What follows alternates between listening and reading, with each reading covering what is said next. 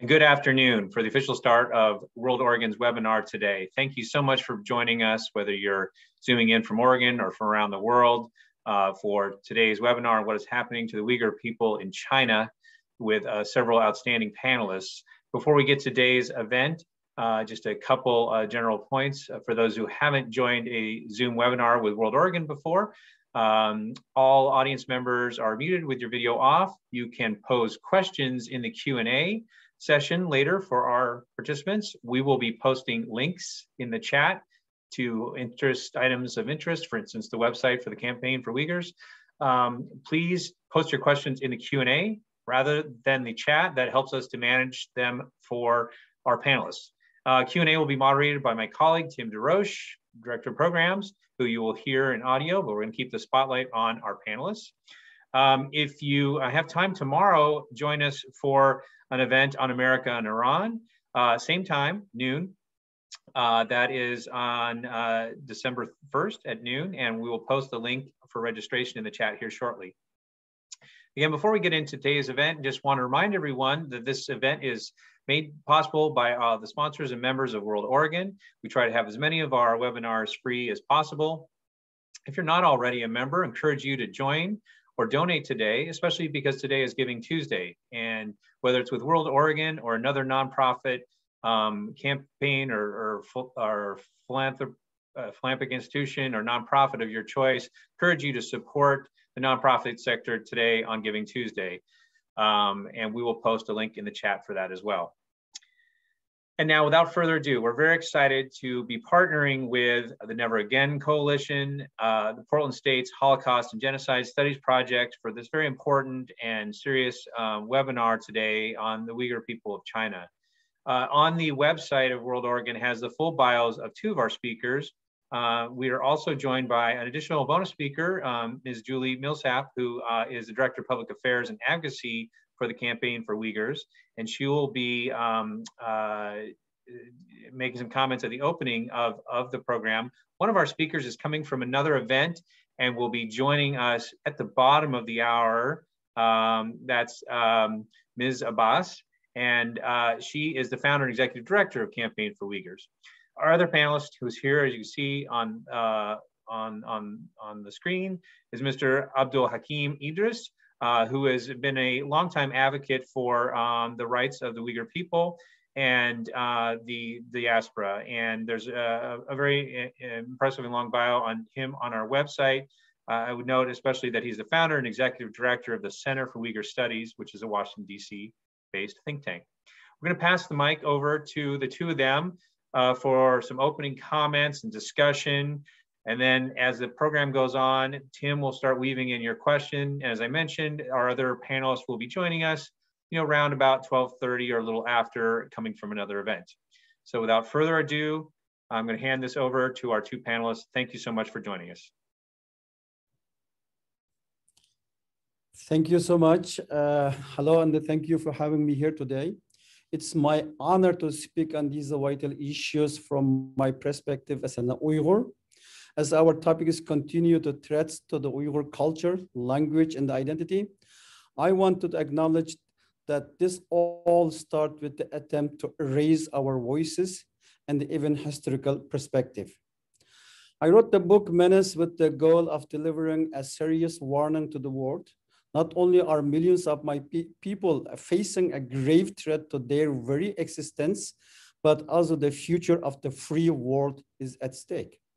It seems that the international community will wake up only when the academic freedom and the free speech have already been compromised beyond repair. We must prevent this. From the Uyghur perspective gained from the living through Chinese colonization and experiencing their brutality, we can accurately warn against the danger of the CCP. Beijing uses its despotic power to determine what's wrong and right. They try to decide how long we live and when we die. If the world wants to know what the world looked like under Chinese domination, they can find it right now in East Turkestan. The ongoing tactics to erase our identity and the claims to our home and tradition manifest in different ways, but start with the rewriting history to ignore the decade of oppression that we have suffered in our homeland. Ever since the 1949 invasion of West Turkestan, Beijing has enacted a policy of assimilation that aimed to temper the population of the Uyghurs by moving Han Chinese into the region. The CCP understands that the presence of unified culture, ethnic group outside the identity defined as a superior by the CCPs presents a significant threat. From their view, it might create resistance to their expansion of power. And as such, it must be destroyed. There was a period during the 1980s when the CCP regime seemingly tolerated the Uyghur people. The period began in 1979 when the Soviet Union invaded East Turkestan's neighbor, Afghanistan, while the USSR was backing Vietnam in a war against China. China, stuck between two fronts, had to temporarily tolerate the Uyghurs to study their own language and to publish Uyghur books, build the mosques, and to take a part in cultural studies. Even allowed the Uyghur student movements in the mid-80s to keep them happy and avoid influence of the USSR on Uyghurs. However, the so-called golden period gradually disappeared with the withdrawal of the Soviet Union from Afghanistan in 1989. The Tiananmen Square massacre that took place that same year showed that the Chinese Communist Party was never in favor of human rights and democracy. After 9/11 terrorist attack, the America's war on terror was used by CCP as justification for continuing its repressive policy, and the Uyghurs were painted as a separatist and terrorist. Uyghurs around the world were falsely accused of terrorism and deported to prison in China and abroad. Now, with the millions in camp and the forced labor and the cruel genocidal crimes on full display, we see also that the tactic used to eliminate our identity include the language of extremism. By instituting brutal policy which result in destruction of the culture and the physical space and presence of Uyghur people on the pretext of these goals to fight extremism, they are placing blame of action which have not occurred on entire face group or culture. They grouped all societal ills together for this purpose and have thrown an entire population in the concentration camps. This is also supported by the intensive propaganda campaign. This is particularly notable in Turkic and the Muslim countries, who alongside other international actors completely ignore the situation in Turkestan. All societies, especially Islamic one, have been victims of the CCP propaganda mechanism. In Iran, in Gulf State, Egypt, Pakistan, and many other places, social media accounts, TV, and the print media engage in self-censorship and target by the Chinese lobbyists that it's impossible to see any news on Uyghurs. In fact, oftentimes Chinese fake news is broadcast.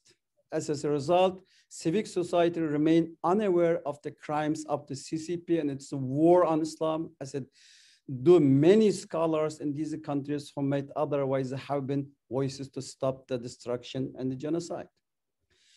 Beyond the mere propaganda, the CCP also manipulated Islamic institutions through a mechanism like a Chinese Islamic Association, which act as a labor organization. These groups function to cover up the genocide. As the world become increasingly aware of the orchestrated nature of pre-arranged mosque visits and utilizing Islam in its propaganda, China has been disturbingly successful in obtaining support from Muslim leaders and silencing outspoken civil society leaders who do venture to speak out. Surveillance mechanisms have also been used as a tool of cutting. Through its control of the Middle East and Central Asian countries, China has established a system as an alternative to the existing internet and has exported its communication and surveillance service to the Muslim countries through digital tech infrastructure like that Huawei ZTE and internet firewall system.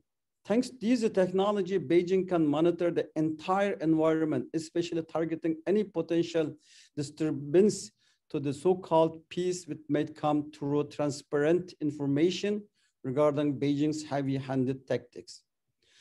Through she is establishing a global surveillance network, what was once confined to East Turkestan via giant human testing field is quickly becoming truly global.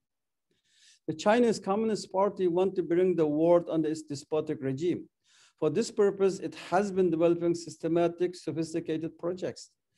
Every year, thousands of Chinese have been educated abroad, especially in technology and industry. Likewise, before CCP took power, many intellectuals, businessmen, scientists, and the capital fled to the surrounding countries before the establishment of the PRC in October 1949. However, after 1980s, they returned to China with the promises of immunity. To this day, each press conference, the Beijing government officials claim that they respect all religious belief.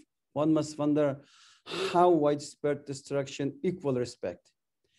China hides its crimes with propaganda. The most visible and striking of this perspective is Belt and Road Initiative, which promises to bring equal development, but the development that have emerged so far show that they're untrue. There is only one winner in this economic welfare program, the Chinese Communist regime. Beyond that name of BRI or shine with other investment, the Beijing government also export its own repressive regime.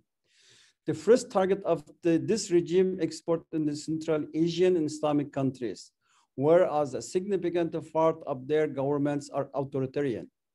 The Chinese Communist regime turns the rulers of authoritarian regime into satellite rulers for Beijing. These rulers are making billions at cost of their own Muslim people. The Chinese regime is menace that will trap the world. The crisis at the hand is deeply personal to me. 4 years ago, almost exactly, I had what may be my last conversation with my mother. My brother has been sentenced to over 20 years in one of the camps. My sister have vanished as well. The door to my family's home has been sealed shut, I am told. This caused me a pain that strikes me deep in my soul and knows no end. I know that I shall embrace my mother and my family once more, whether that be in the next life or in this one. It's not up to me alone, it's up to us, it's up to humanity, to the world. We must ask ourselves what we'll do on behalf of those who have been made incapable of acting. What will we say on behalf of those who cannot speak? Because of this, we must carefully avoid allowing scholarly approach and desire to the fear towards all viewpoints, causing to the ignore the realities of this evil attacks on intellectual discourse and academic freedoms that we are privileged to take advantage of it. This is also under attack in the West as the Chinese Communist Party expand its control. As a scholar, can we say that genocide is evil? Can we say these attacks on identity lead to the genocide? There is a particular kind of intellectual that feels they are being superior by the maintaining neutrality. But how in the world can one compare any situation to the China, communist China? In closing, I want to remind each of us of our responsibility. We are responsible as a scholar, but as a human being, as a citizen of humanity, use our intellect and our voice to call attention to the truth.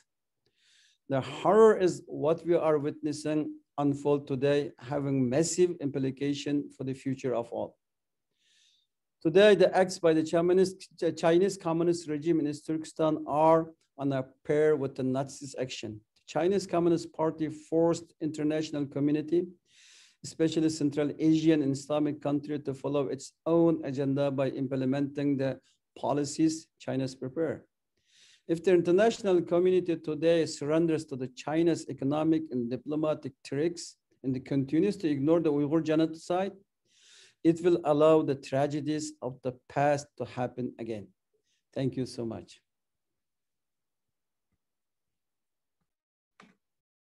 Wonderful. Well, I was invited to step in and speak a little bit about what the situation's been with international response, particularly on the US side, and a little bit about our organization, Campaign for Uyghurs, and what we are doing in response to the atrocities that Mr. Idris has just described. So I did want to highlight actually a couple of things of what he just said before I kind of transition into speaking a little bit about our organizational response. And that being, you know, again, that these are on a level of something that's almost unimaginably horrific to be witnessing in the modern age. So we're looking at a repeat of expansion of the concentration camp system, crematoria built attached to these camps, the forcible separation of children from their families into state-run orphanage facilities where they are being brainwashed and forced to effectively worship the Chinese Communist Party and Xi Jinping. We're talking about women that are facing sexual abuse, both in these camp facilities and outside in their own homes, where Chinese Communist Party cadres have been moved in to supervise families and make sure that they are adhering to certain ideological standards as defined by the Chinese Communist Party. So for these women whose husbands, brothers, fathers have been moved into the camps, as most of the male population has disappeared, this is quite a severe situation in and of itself. But on top of that, we have what's effectively going to be the elimination of Uyghur babies being born. So forcible sterilizations, mandatory birth control, and family planning policies, as well as forced marriages are resulting in this type of horrific situation. In addition to that, we've heard increased testimonies. Even recently, I would encourage the audience to look at the Uyghur tribunal that was held in the UK. They just recently had their third hearing this past Saturday, and they will be issuing a verdict of whether or not they believe this is genocide, actually on December 9th, so coming up very shortly. And they've even heard testimony from Chinese police that were involved directly in supervision in these detention facilities and camps, and just horrific accounts of torture. So what we're looking at here is something that's playing out, repeating history, but playing out in a modern way with this cutting edge surveillance technology, with the implementation of this forced labor programs that are orchestrated by the state and amount to modern day slavery, and the ways that Western corporations and businesses are implicated in this is something that really demands a response for the West, even beyond our obligations as signatories to the Genocide Convention to respond. We also could consider this almost our own domestic issue in terms of corporate complicity. So a lot of the pushback that we hear from the Chinese state, and this is distributed either directly through Chinese officials themselves, oftentimes even distributed via Western social media platforms that are denied to people in China, is kind of this line that this is China's internal affair and the international community should mind its own business. So one of the things that we've really pushed back on consistently for the past few years and will continue to do is just to, again, tie in the ways that the realities of our world and the way this is playing out are that this is very much our issue to address, particularly as concerns complicity in Uyghur forced labor. So one of the big things that our organization is involved in is pushing for the appropriate legislative response here in the United States, as well as encouraging response in other countries as well. But in particular, you know, when we are looking at companies like Apple, Nike, Coca-Cola, one thing I would highlight in particular is the fact that most of the Olympic sponsors are very aware of what's happening and have decided to remain actively complicit. Beijing is hosting the 2022 Winter Olympics, not just hosting it, but effectively with our American corporate support. So this is a horrific situation. Beijing has already hosted the 2008 Summer Olympics, faced quite a bit of pushback from human rights activists. This was effectively ignored, which Beijing took as a sign of affirmation that it could continue in its horrific human rights abuses and escalate them to this point of active genocide that we're observing today. So as concerns looking at corporate complicity, we've done a lot regarding pushing for the passage of the Uyghur Forced Labor Prevention Act. So that's another piece of legislation I would encourage everyone to look at. Do call your representatives about supporting, because it's kind of hit a wall at this point. To speak quite candidly about what the situation here in the United States, we've had consistent bipartisan support on this issue. It is so egregious, it is of such a horrific nature that it's really something that's undeniably evil. And so we have seen consistent support from both Republicans and Democrats. The Uyghur Human Rights Policy Act passed last year almost unanimously. And so that is an encouraging sign, but unfortunately, we've seen a lot of that kind of drop off in the last couple of months as there's begun to be this shift in sort of policy approach to China that's moving towards appeasement. This is incredibly dangerous because the Chinese Communist Party has never demonstrated that it's willing to uphold any sort of treaty obligations in general, even if we're looking at the issue separate from Uyghur genocide. So when we look at the situation of what is facing Hong Kong, even when we look at the issue of climate change and how China has previously responded, this new approach that's being taken by the administration at present, most human rights organizations are quite concerned by, because there's being presented this choice of sort of, we have to choose between climate change and Uyghur genocide. And one of the major issues tied into this is that polysilicon, which is used in the production of solar panels, is produced primarily in the Uyghur homeland and thus is undeniably tied to slave labor.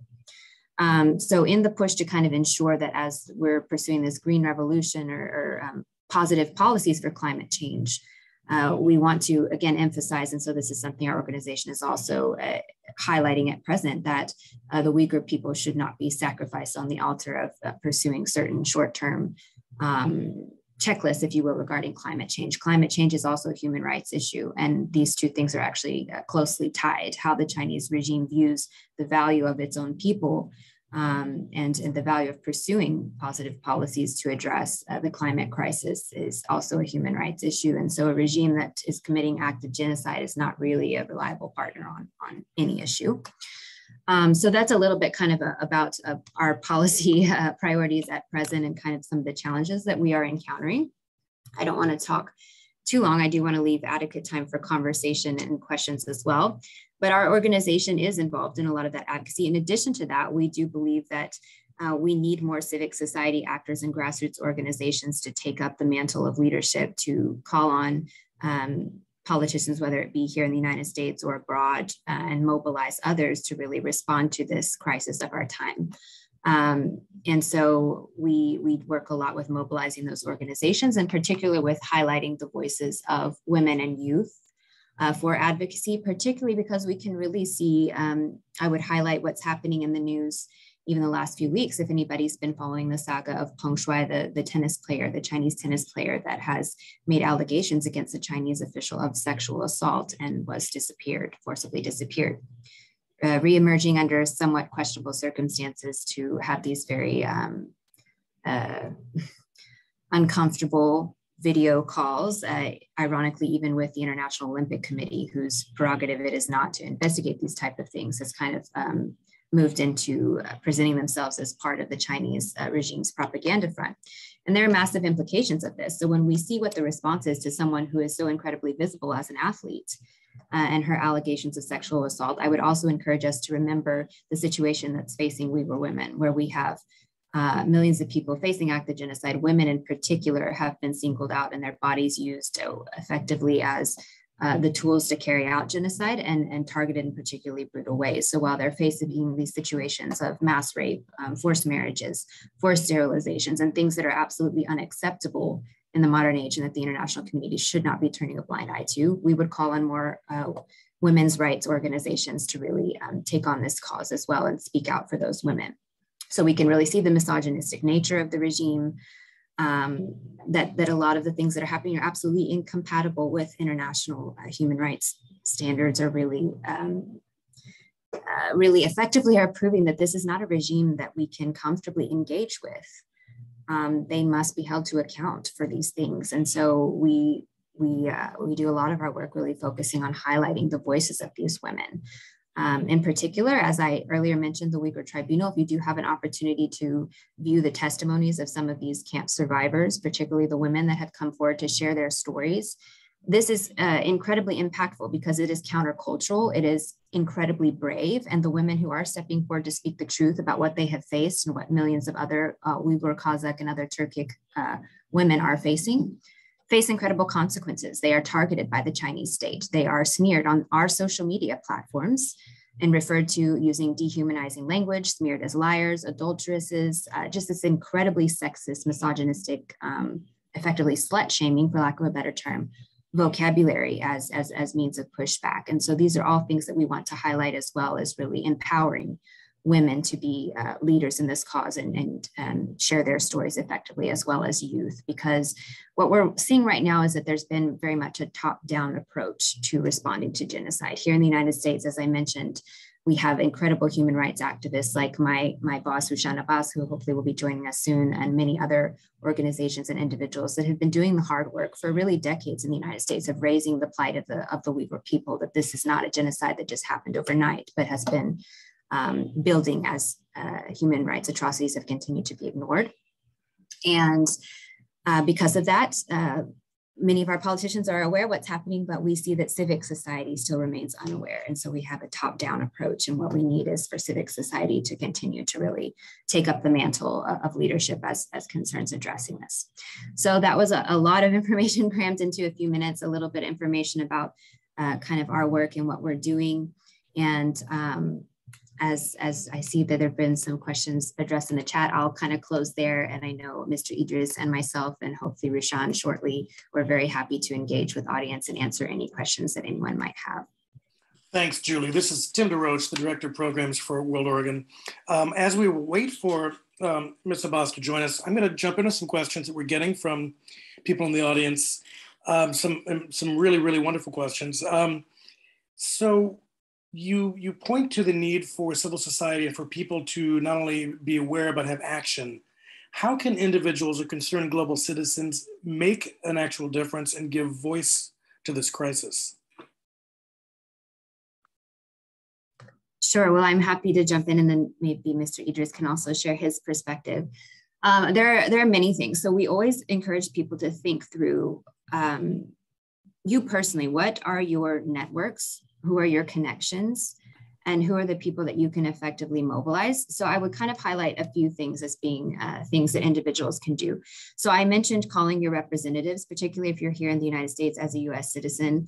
This is desperately needed. We also have, I mentioned the Uyghur Forced Labor Prevention Act. The Uyghur Human Rights Protection Act is another thing that is a vital piece of legislation that's necessary, because we need to also offer protection to those who have managed to escape from the hands of the Chinese regime, and those who are incredibly vulnerable, who maybe have escaped and are facing precarious situations in terms of residency. So we want to make sure that we're highlighting that Uyghur refugees should also be a priority for the United States. So calling your representatives about these pieces of legislation is one thing everybody can do. It takes a few minutes. If you hate talking on the phone, send an email, send a letter, do whatever you can just to touch base and let them know that this is a priority and that you're concerned about this situation. Additionally, I would encourage everyone to be looking at the brands that are complicit in using Uyghur forced labor and being a part of the solution in terms of addressing that. So there is, in particular, one resource that I would highlight for people is there's a website they can go to, End Uyghur Forced Labor. And this Coalition to End Uyghur Forced Labor will have information on the website about those brands that are implicated. They are working to engage with a lot of these and encourage them to extricate themselves from the Uyghur region and clean up their supply chains. To be perfectly honest, we have had an abysmal response here in the United States.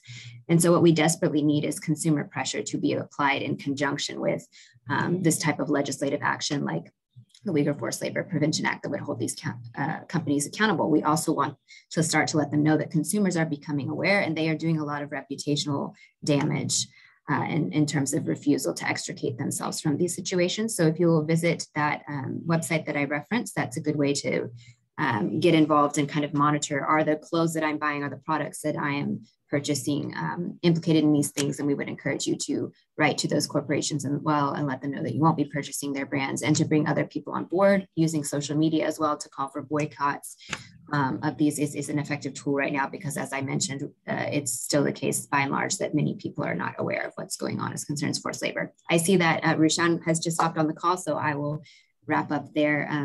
And then Rushan, we were just speaking about things that concerned individuals can do to be a part of stopping the genocide. So I don't know if Mr. Idris or Rushan would like to jump in. Thank you so much. And I'm very sorry. My apologies. This meeting came up in last minute. I couldn't reschedule. And very good to be here and participate this panel. And my apologies again to everyone. I'm here to answer any questions you have.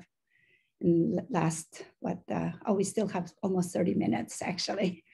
Yeah, actually I might jump in. I'm sorry, I don't want to like take over moderating, but because Hakeem and I both spoke Rushan, I wondered, one of the things that I would love to highlight is Rushan actually, as our founder and executive director at Campaign for Uyghurs, has also a very personal connection to the crisis and can speak on a personal level about the types of repercussions that Uyghurs in diaspora are facing as a result of speaking out about the atrocities and the story of her sister. So I wonder, Rushan, if you might want to share on that for a few minutes. Yes, thank you, Julie. Today, actually, I am in this building, 1201 Pennsylvania Avenue. This is where all started. On September 2018, I was in this very building that I came for this meeting this afternoon for, and participated on the panel and talking about the genocidal policies of the Chinese communist regime, while highlighting the concentration camps and the outlining the fate of my in-laws, my husband Abdulhakim Idris, who has been speaking with you earlier.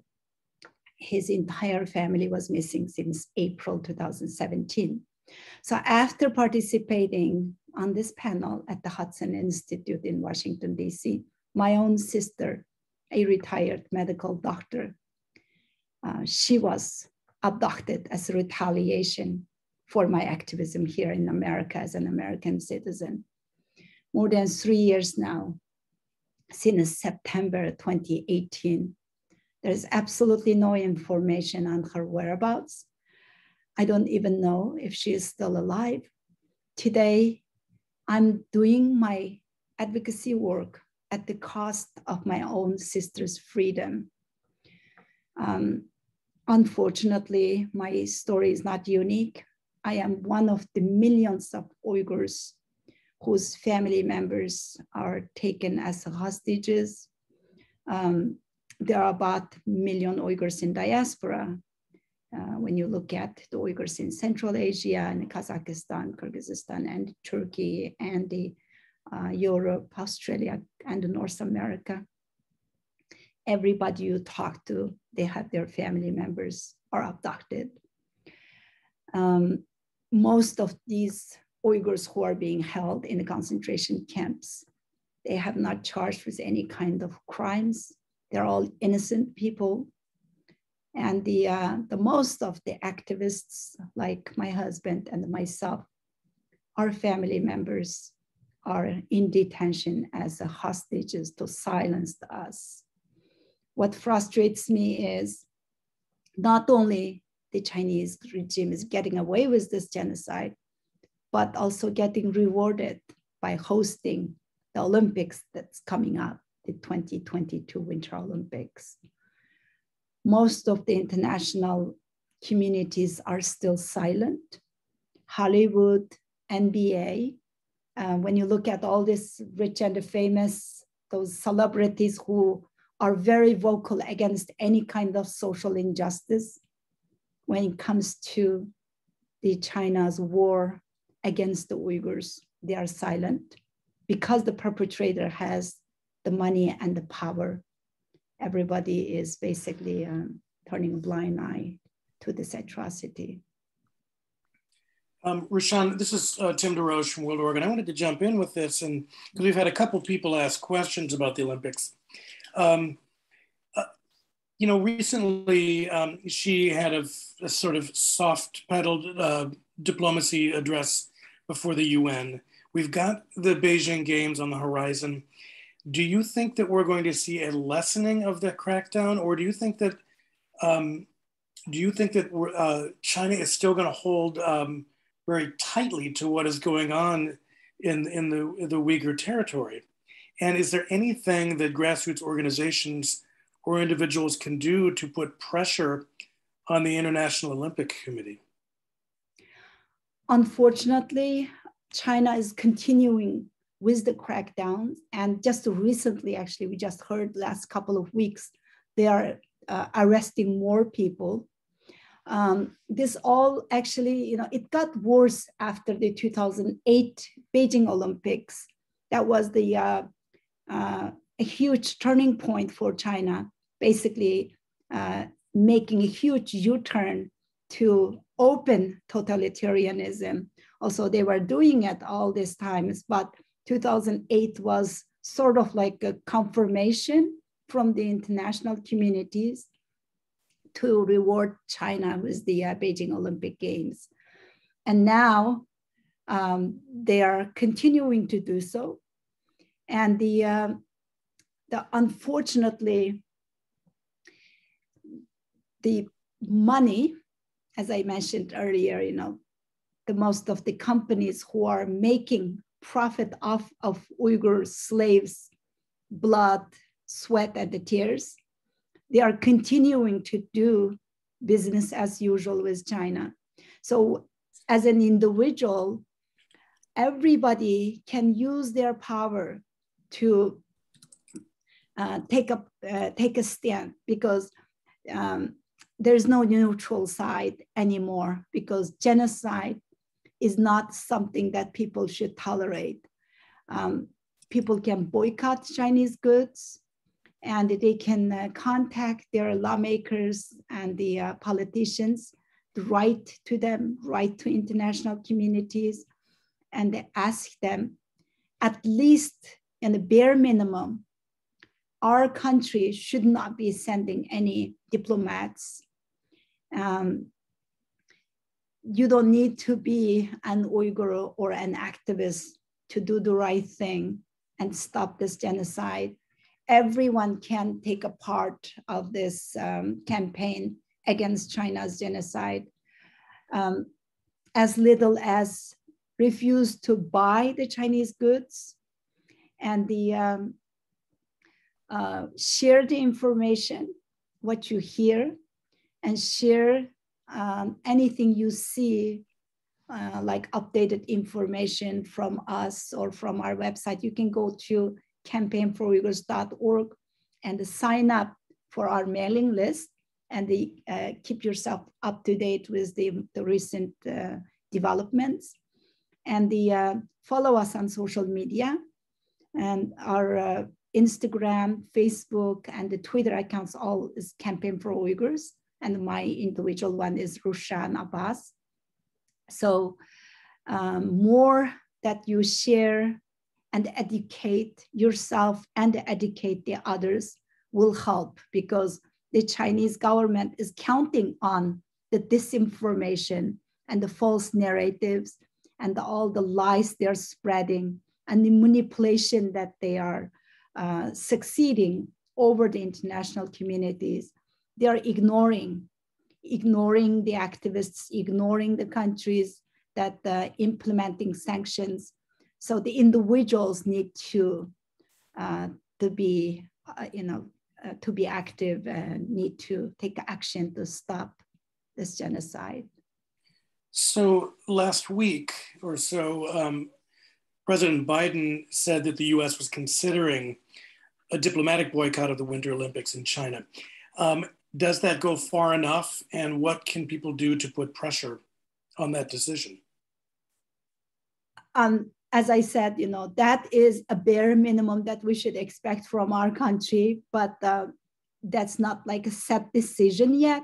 So we don't want the administration to change its mind and send the diplomats. And we really need to pressure the administration and our lawmakers to keep that word. There is a consideration, and we really need to see that happening. Yes, there are parts that some politicians are pushing forward to engage with China, but how could you engage with a government? Do not respect any sort of human dignity, and do not respect the law and the regulations, and keep lying about anything that they ever promised. If you look at what happened in Hong Kong and what's happening to Tibetans and Southern Mongolians, and look at the active genocide that they are conducting, the slavery, modern day slavery. So we cannot treat the Chinese government as a legitimate organization, legitimate government. So we have to pressure our lawmakers and our administration to at least to do the diplomatic boycott. We need to see that falls through. So I'm curious how, I believe that Mr. Idris got at this a little bit, but how have the governments of Muslim majority countries reacted to China's crackdown on Muslim minorities? And how is this affecting bilateral relations with China and these other countries? So before they started this massive sweeping off of the millions of people in the concentration camps, the Chinese government has been inoculating those Muslim countries with disinformation and the spreading the China's soft power on their mainstream media. And most of those Muslim majority countries, they don't have access to free media. The government controls the media. And the Chinese government, they have like a major part on their, like the largest newspaper to spread the, like their so-called, support to Muslims. And also while they are demolishing all the religious facilities or the mosques in our homeland, they are building the largest mosque in Nigeria, and they are organizing an Islamic conference in Malaysia and Indonesia. Because if you look at the leaked documents, 403 pages of leaked documents from the New York Times back in November 2019, the Chinese high-level officials, they said it very clearly when they start to implement these genocidal policies, the West will whine, this is their words, about human rights. And they said, ignore it and continue. Keep doing what you are doing. Focus on what you are doing. That was the order given from Xi Jinping and the high level of Chinese officials in Beijing. But they do worry about the reaction from the Muslims and the Muslim majority countries. That's why they were using the debt trap diplomacy and the trade as a tool, and they are using the Belt and Road Initiative's power to keep those Muslim leaders silent. But what we have been doing and what Abdulhakim Idris has been working recently with the Muslims in diaspora, activating the Muslim organizations and asking them to raise awareness. Just recently, just 2 weeks ago on November 13th, more than 50 Muslim organizations in UK, they put together a protest in London in front of the Chinese embassy with more than 5,000 people. So we need to work and engage more with the Muslim civic societies and organizations in diaspora and educate them and ask them to pressure their leaders and their countries to come over of China's war on faith.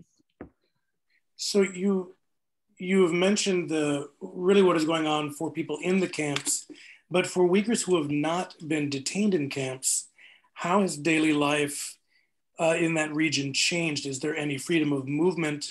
And I think, as somebody else asked, is there any reliable independent journalism or photojournalism coming out of the region? That's a great question, Tim. I have translated in Guantanamo Bay, Cuba for almost 2 years. And I have worked with the innocent, the Uyghur people were there. They were detained in Afghanistan as a part of, the innocent people being at the wrong place at the wrong time. They are all released now.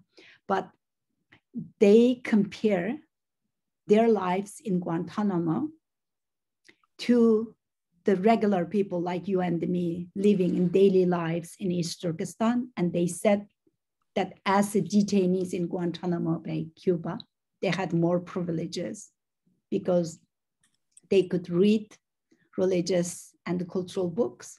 They can pray as they wish, and they can fast during Ramadan, and they don't need to eat pork or drink alcohol.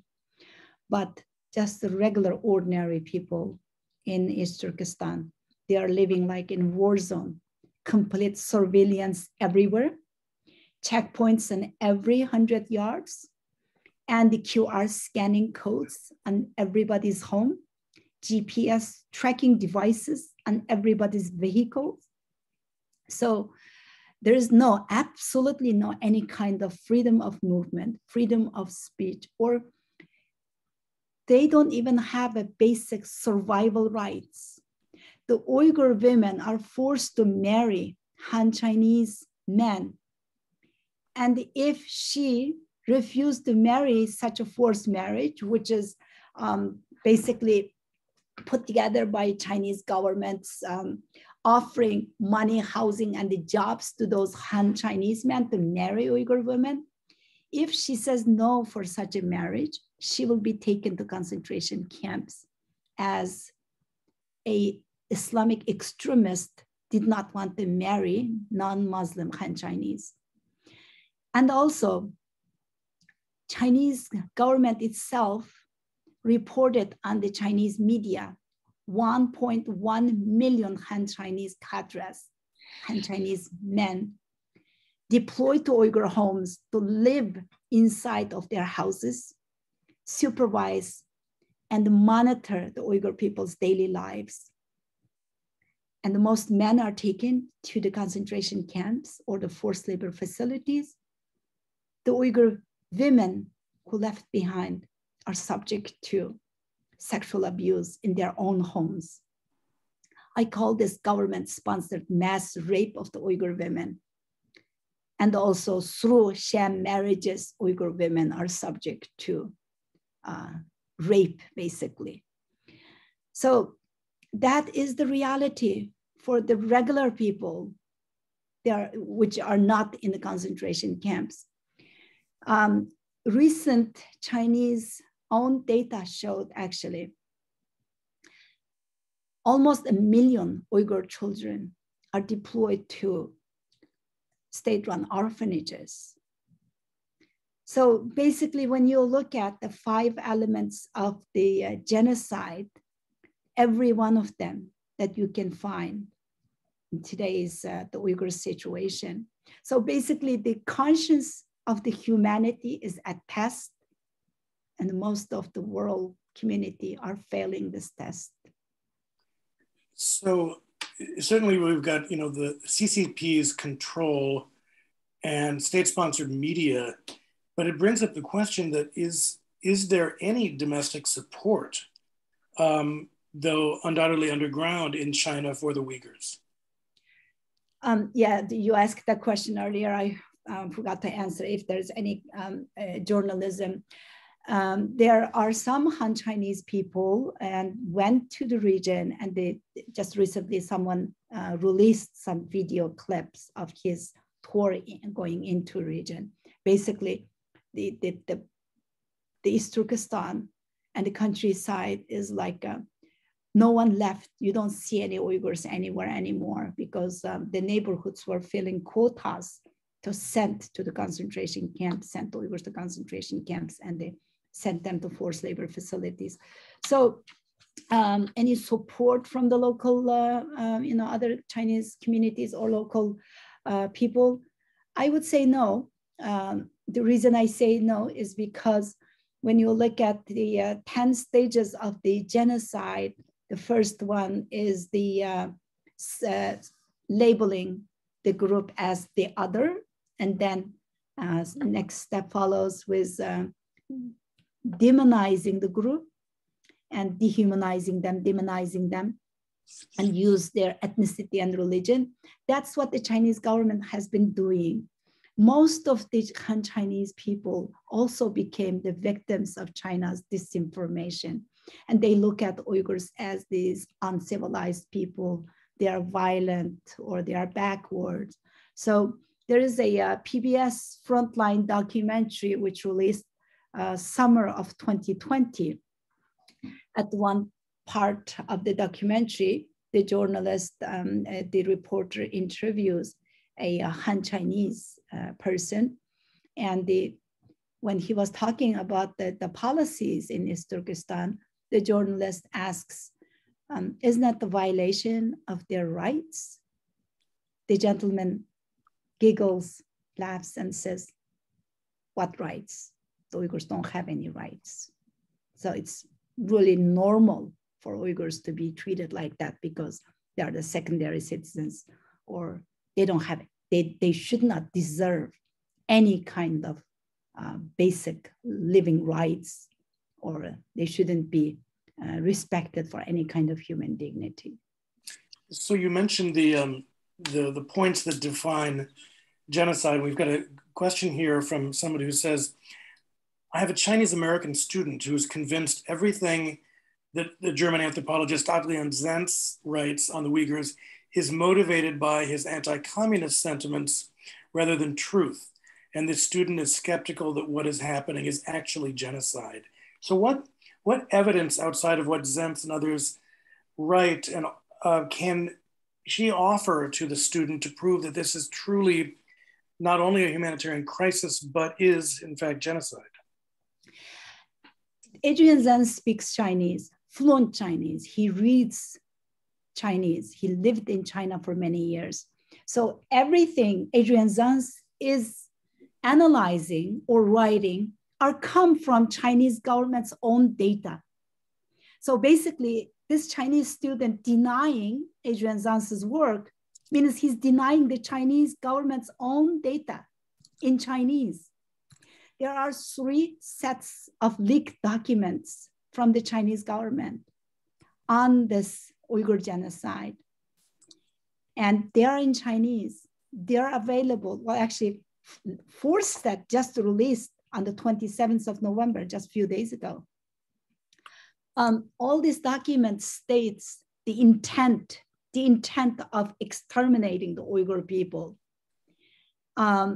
Unfortunately, there are many denialists like this person that the audience here mentioned. They have several reasons for that. Maybe some of them genuinely believe that the Chinese government is telling the truth, while the Chinese government is lying on everything. And they genuinely think that it's not genocide. But many, many others who are denying, either they are getting some sort of, I'm not accusing anybody, but there's United Front. The Chinese government is activating all over the West at the universities and on the other, academic world and journalists. The Chinese government made up actually recently a few interesting journalists, a French journalist, and they supposed to be reporting against the what's happening to the Uyghurs and all that, and then find out that she did not exist. That was made up by the Chinese government. And then there's a Swedish researcher and wrote something, and then Swedish embassy was tweeting and releasing statements saying that we are looking for this person who we did not know. There's no such a person with that name, and that kind of background exists in Sweden. So if the Chinese government is not hiding anything, why are they going that kind of extent to hide, or to cover up? I was supposed to participate on the panel put together by Columbia University a couple years ago before the pandemic. After I arrived in Columbia University, it was me and another Tibetan activist and the Hong Kongers and one Southern Mongolian, 4 of us supposed to be on that panel. But when we got there, the Chinese students in Columbia University pressured the university, the Chinese Students Association, to cancel our panel. In the United States, I felt like if I was in Beijing or if I was in the United States, I couldn't, you know, I was shocked to experience this. And that's what's happening to our universities. So I hope that, you know, the Chinese students and the Chinese people do their own research in Chinese, read those leaked documents in Chinese, and see this authoritarian regime for its genocidal crimes and the crimes against humanity. So all three of you brought up some specific things about doing business over there and the number of businesses that are in essence supporting a system that is oppressing people.